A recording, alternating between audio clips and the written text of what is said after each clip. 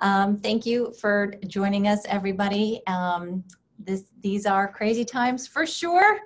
And I know that it's difficult to get structure and make time for everything throughout the day. So I hope that this is worthwhile time and there's some free stuff included. So hopefully that will help as well.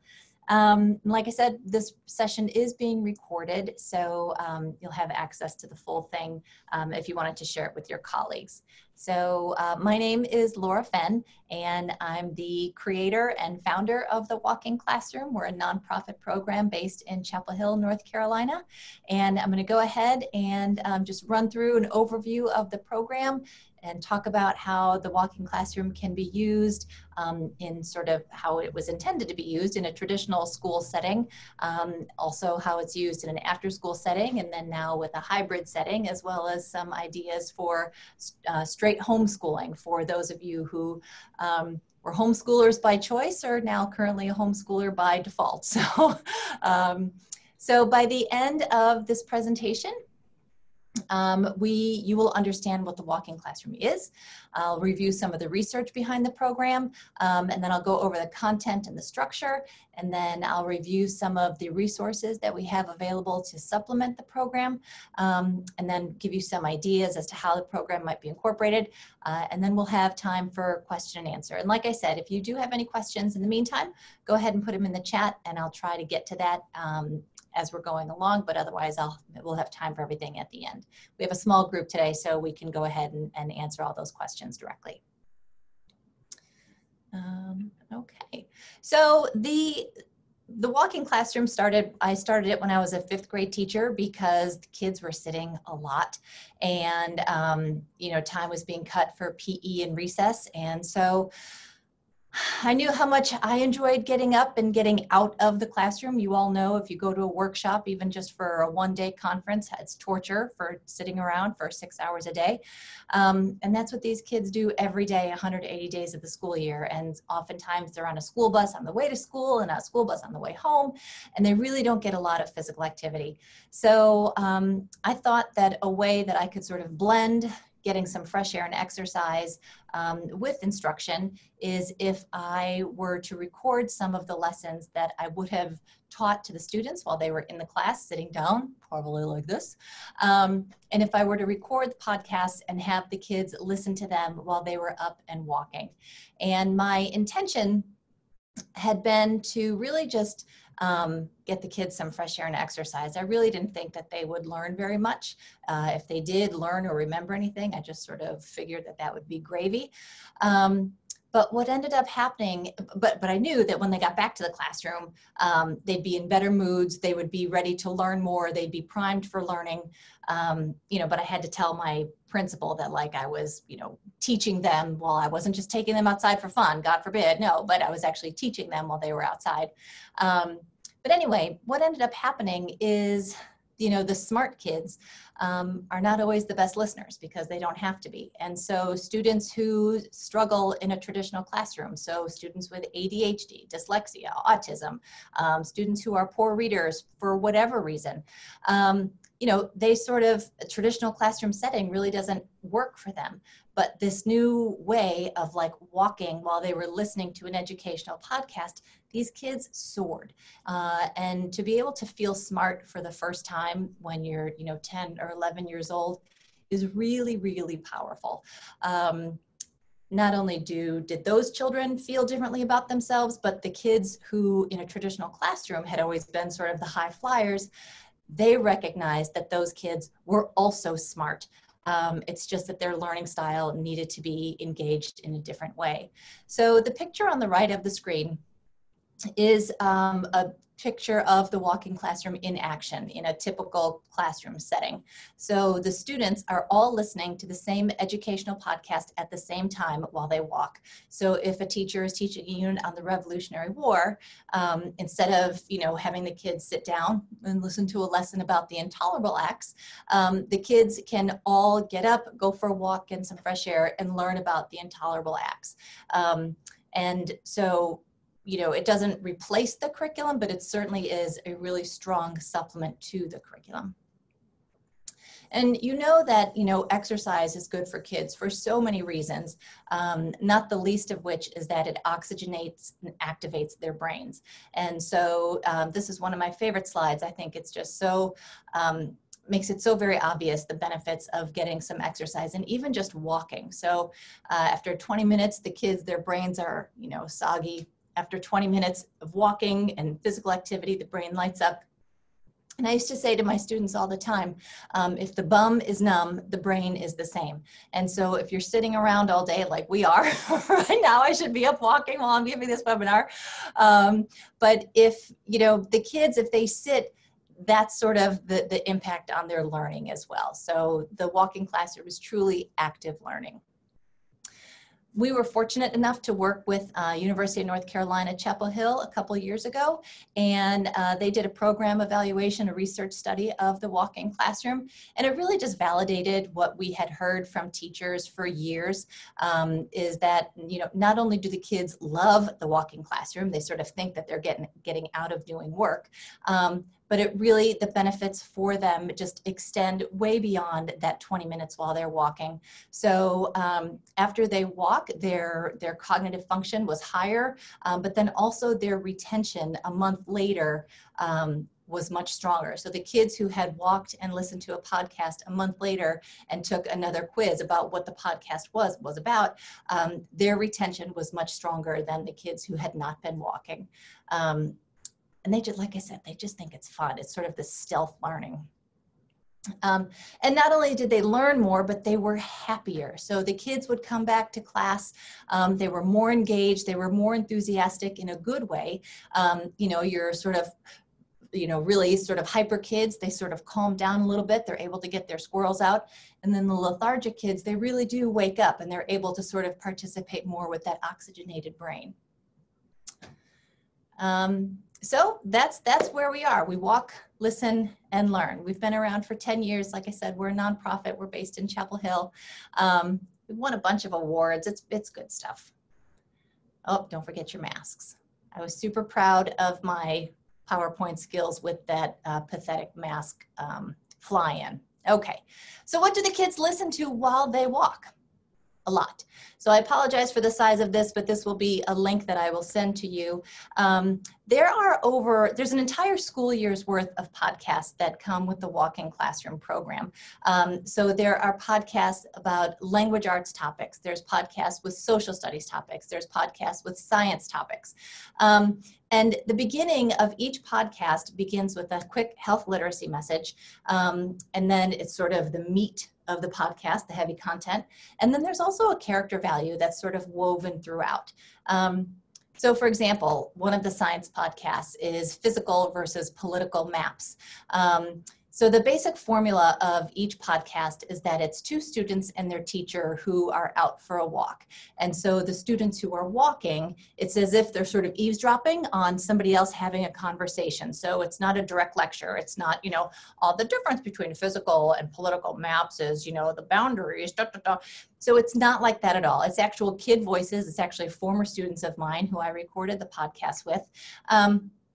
And they're all having this conversation. So the podcast might begin with one of the kids sort of like tripping on the other child. And the one kid might say like, hey, come on, back up. You're not 6 feet away, as the case may be.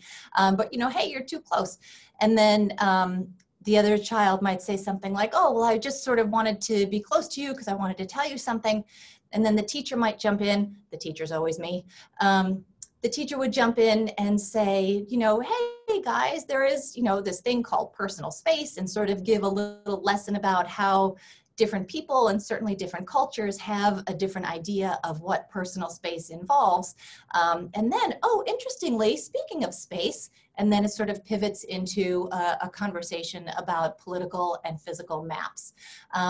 So then the majority of the podcast is about physical and political maps. And, the kids have this conversation. They might be reviewing something that they talked about in class, asking questions, clarifying with the teacher.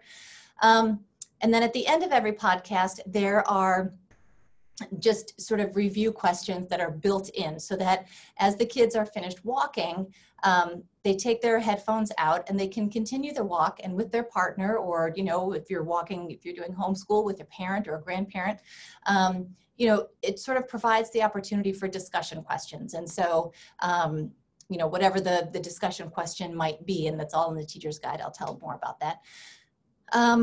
But that's sort of the general overview of how each of the podcasts are structured.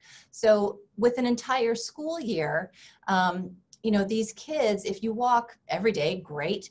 If you walk 2 or 3 times a week, that's great too. And each time students listen to a podcast, not only are they building their background knowledge about these, you know, core curriculum content areas, but they're also building up their health literacy. So the different health literacy messages, you know, personal space, but there's also reminders about like calories, like what's a healthy calorie versus an empty calorie, or sleep, or sports drinks, or you know, lots of different things that the kids, as they learn more, it provides them a better toolbox to make healthier choices going forward. And then with the, you know, with the character value, you know, there's different things like honesty, integrity, responsibility, you know, different things like that, which again, not heavy-handed, but, you know, just definitely reviewed. So I'll give you an example. So each podcast is supported by a lesson plan, and the lesson plans each have a synopsis at the top, and it sort of gives an overview of what it's about. You can see for this podcast, it's about 15 minutes long. The character value is approaching obstacles, and then the health message talks about toxins. So each lesson plan always reviews some of the vocabulary that students might not be so familiar with in the beginning, like hydrothermal. It's probably a good idea to review what that means. It's definitely reviewed within the podcast, but, you know, give the kids a chance to sort of get a heads up on that first. And then there's pre-questions that you can sort of build background knowledge and sort of connect that bridge. And then the questions after the students listen to the podcast, you know, what were some of the big ideas? And then, you know, for this question number 2, hot springs and geysers occur in specific locations. What conditions are required? So definitely reviewing the content that the kids learned. And then it shifts into the discussion questions, and the discussion questions with the social emotional learning component definitely has a much more personal feel. So the question, for example, says, you know, hot springs occur gradually and peacefully. Geysers appear dramatically and forcefully. Although they're very different, both are beautiful. What's the benefit of approaching things with patience and taking your time? And on the flip side, what's the benefit of approaching things boldly and confidently? And so it provides the student an opportunity to, you know, if they're comfortable, they can share about their experience. If they're not so comfortable, they can talk about the benefits in the context of hot springs and geysers, and it's not such a personal thing, but it really does sort of open up a door to connect content to social emotional learning. Each podcast is also supported by a lesson plan. And so the lesson plans are always 10 questions, and they go from basic recall to then higher level thinking skills. So by the time you get down to questions 7 and 8, it's talking about sequencing or inference or main idea. And then questions 9 and 10 are always health related. So the health message for this podcast was about toxins. So the health literacy questions 9 and 10 are going to review toxins. So it's a great way, like question number 4 is always about, you know, vocabulary. Question number 5 is always going to be about character traits. And so it's just a great way if you're keeping track over the course of a school year or whatever, if you wanted to focus on one sort of thing, you'd be able to sort of, you know, isolate different questions and sort of see how the child is progressing along that. Okay. I'm a little hot here, sorry. I'm getting so excited about the program. So once you are an adopter, and we'll talk about how that happens in a little bit, but once you are an adopter, we have an extensive library of adopter resources. And so I'm going to click on that. And once you become an adopter, you can, this is our homepage. You would click on Teacher Resources, and then Are you a walking classroom adopter? Well, yes, I am. So then you can access the adopter resources. And the adopter resources, our staff, half of us are former teachers, and so they love gathering all these things for, you know, these kids and teachers to learn. And so we have tons and tons and tons of supplemental adopter resources. And a good place to start is probably the teacher toolbox. And in the teacher toolbox, we have several downloadables. And so you have, you know, you can keep track of your walking, like here for your monthly walking log. And so on Monday, whatever the date was, what podcast did you listen to? How far did you walk? So maybe you might want to set a goal. So from your house, you want to walk to Disney World. Not in times of COVID, but let's say that you did. Or, you know, you want to walk to somewhere where you're not going to get sick, like the beaches. Anyway, regardless of where you wanted to walk, you can turn it into a math activity. And so you can say, you know, how far do we need to get there? And if the child and the parent are walking, you can total that up, the mileage that way. You can think about what percentage of the way are we there. You can keep track of your time, of your distance. So there's lots of other math, not just keeping track of it, but pulling a lot of math into it as well.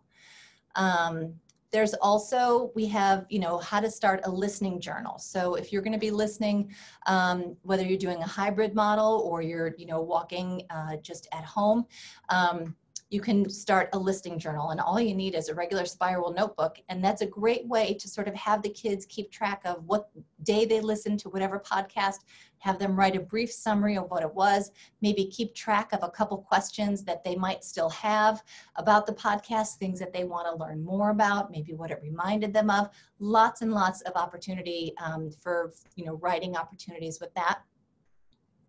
And then I had mentioned thick questions earlier. So we also have review on that of how to teach kids to ask thick questions. So it's a great, you know, skill for the classroom, but it's a great skill for life, right? So instead of, when the kids are finished listening to a podcast, instead of looking at their mom or their friend, instead of saying, did you like it?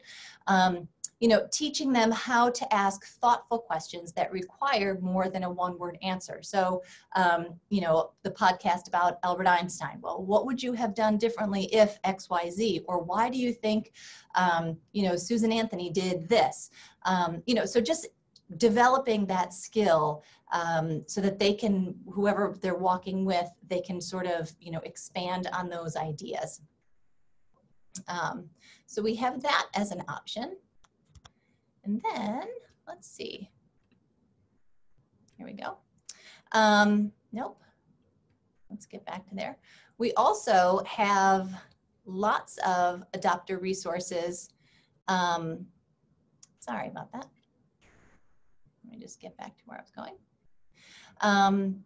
You can search for resources that supplement the specific podcasts. So, for example, the lesson plan that I just showed you was about hot springs and geysers. So you can search for supplemental materials about that podcast in particular. So just search geyser. And then that podcast pops up.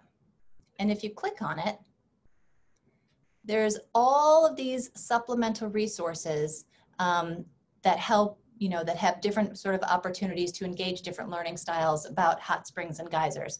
So all of our podcasts, the quizzes have been converted to Google Docs as well. So you can have, you know, if you have a group of kids, they can submit their answers through the Google quiz. We also have a slide deck that helps teachers introduce the podcast. Lots of related videos. And then also, you know, different hands-on activities, different projects that have been, you know, pulled from the internet. And all of these resources have been reviewed and approved by our teaching staff. So it's a lot of fun. So for example, the virtual field trip for Yellowstone National Park, you can show your students about, you know, these hot springs and geysers. And all of these resources are pulled together for you.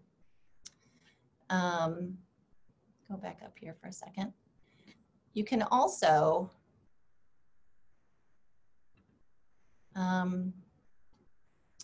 if you wanted to focus on a certain subject area, so let's say, you know, social studies. If you wanted to focus on, you know, 20th century America or biographies, Civil War and construction.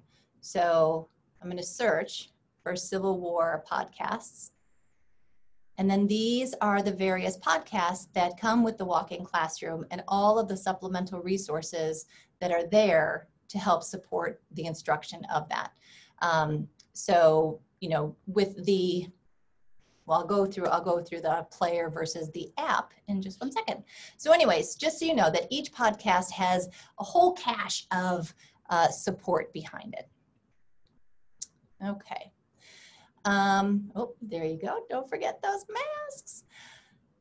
If the program was going to be used in traditional school or out of school time, the Walk-It, the audio devices, they come preloaded with 167 podcasts.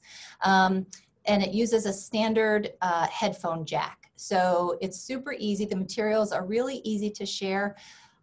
If you use like a Clorox wipe to wipe it down, they're really durable. You don't want to spray it, but it's certainly easy enough to, you know, share among students as long as you clean it, you know, thoroughly. You can also even just wrap the players like in plastic wrap and then, you know, take that off each time.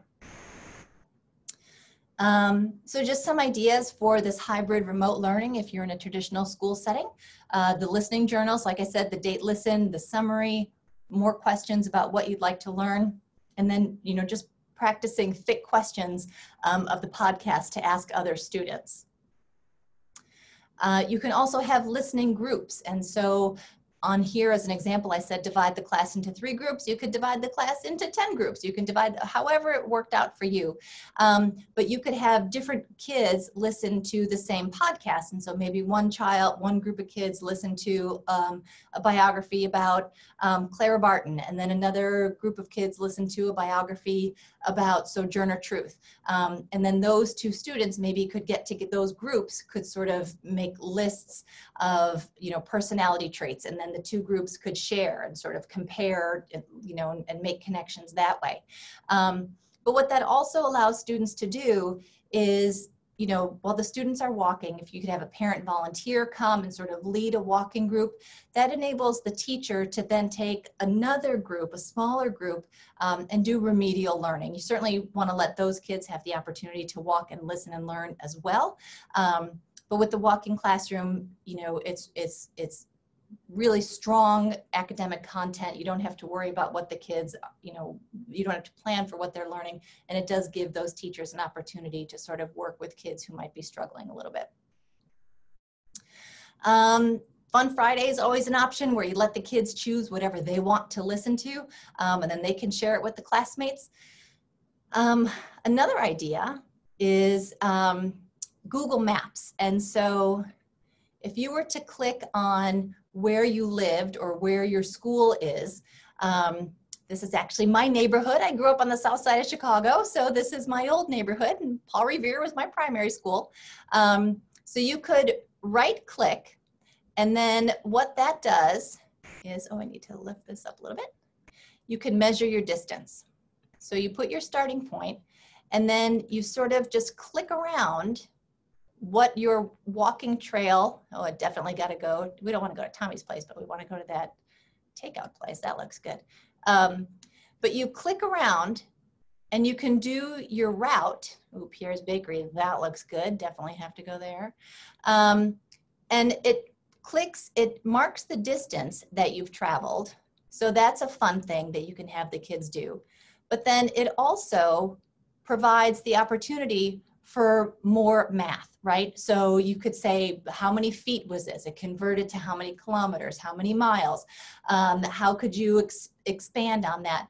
You could also have the kids do a map from where they live or from where the school is and sort of create like a scavenger hunt, right? And that would work not only digital skills, but it would also work with like political maps. And, you know, kids could practice their cardinal directions. So go, 300 feet north and then turn west and then, turn south.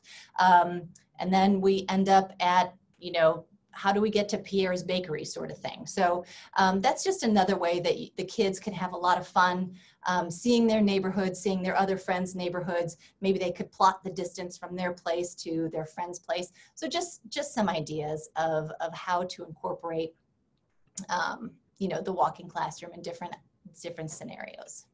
Oh, don't forget the masks.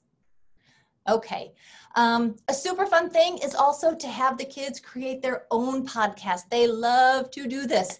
And honestly, there's a million different free resources on the internet to have the kids do that. So we don't provide like guidance on how to do that because different people have access to different resources. But even just the voice memo on a phone could be submitted and then, just send that off to the teacher as a podcast. But if a child is interested in elephants, or if a child is interested in the Electoral College, great. You can provide them, some sort of structure about how to create their, what needs to be included in their report. Or if they wanted to record a short story that they wrote, whatever it might be. And then you can upload that, to the teacher's website or whatever, and then the kids could listen to everybody else's podcast, it on their own time. And for those students who are really so far beyond us technologically, and they can add literally the bells and whistles, and that's great. But then those students can also act as mentors and as sort of IT consultants for the other kids who might struggle a little bit with some podcast ideas. And if you have some good ones, send them along to us. We would love to hear them. That would be so great. Anyway, so that's always a fun idea. Okay, nitty gritty. Tell us about this program. Okay, so the original program of the Walking Classroom was this self-contained audio player that was preloaded with a school year's worth of podcasts, and that's the one on the left.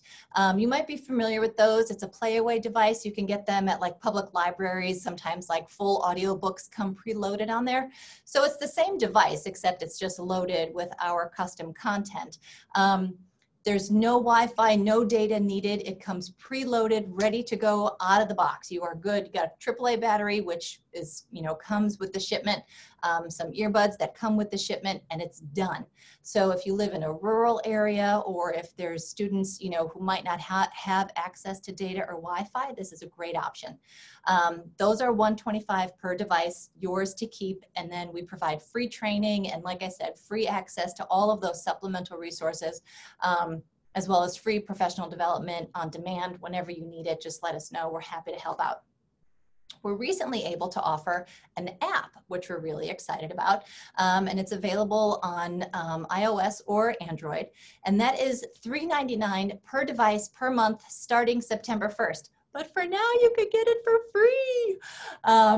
So if you just search the Walking Classroom, I guess not even but if you just search Walking Classroom podcasts, you'll have access to our entire program.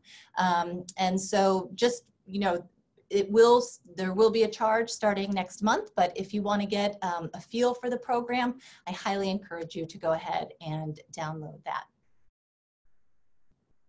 Okay, we also, like I said, we have a teacher's guide with lesson plans that support each podcast. It's $150 for a hard copy, or $100 for the electronic version.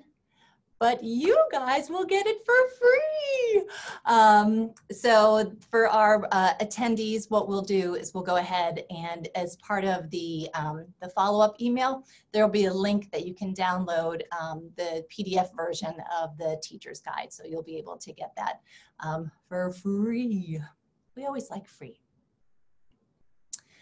If the preloaded audio device works better for you, you can go ahead and go to thewalkingclassroom.org, and in the upper right-hand corner, click Buy, and that'll take you to our store, and then ship free, and you can get in the code, and that will give you free shipping. Okay. Oh, I am so sweaty right now. It's North Carolina and it's 5,000 degrees and 1,000% humidity. Plus, I just get excited about the program. But if you have any questions, please go ahead and like I said, we're a small group. If you want to unmute yourself and you can ask the question, or if you wanted to type it into the chat, we can do that too. Let's wait a couple minutes.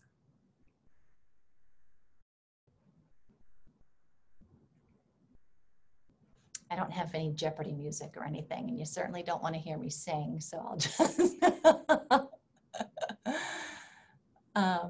okay, all right. Hopefully I answered all the questions. Just know that the walking classroom, you know, that the kids' higher levels of cognitive performance, short-term and long-term learning, improves their mood, increased classroom engagement, and greater enjoyment of walking. And even with like the classroom engagement, so for a lot of people, they're going to be homeschooling. And so what you can do is, you know, you can have little groups. And so maybe one week, one parent sort of, you know, works with 5 kids or however many, or one family is sort of like the walking classroom family, and then, you know, they're the ones who sort of lead the other neighborhood kids around. You can have a walking club. You know, when you are in homeschool, you're not bound to 8 to 3. You certainly have more flexibility. And so if part of your social studies class is an after dinner walk, then that's great. And you know, and it's geared towards students in grades 3 through 8, but we do have students in high school that use it, but we also have, like, you know, grandparents that use it with their kids, and they enjoy it just as much. So thank you, Nilsa. I hope that you do enjoy it. You know, again, if you ever have any questions, oops, hold on. Let me get there. There we go. We are here for you. That's my email, laura@thewalkingclassroom.org. And that's our office phone number.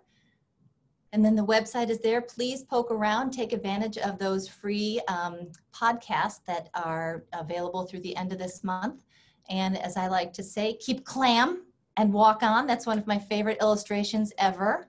And, you know, we're all in this together. I'm so grateful for all the work that you do, and for, you know, I wish you a lot of strength and a lot of grace and patience as you're home with your children. I'm grateful that mine are older.